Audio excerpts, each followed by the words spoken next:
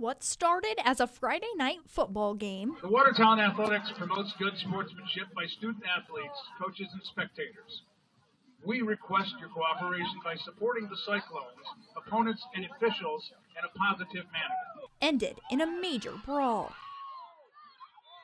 The Watertown varsity football team faced Syracuse City School District's Public Service Academy at Fowler last Friday. The game was going well until right before halftime, yellow flags went up after a tackle and a fight broke out on the field.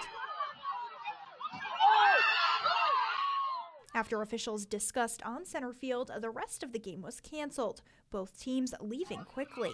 And it looks like after that altercation, the game is being called. Now an investigation is underway. Watertown Superintendent Dr. Larry Schmiegel tells us in a statement that Watertown and Fowler are working together with Section 3 athletics to determine further actions. Watertown's sportsmanship policy for athletes says that any student who is removed from a contest must complete an online course. But because this fight was between most of both teams, officials will take a look at game footage and listen to coach statements in the coming days. At this time, the incident remains under investigation.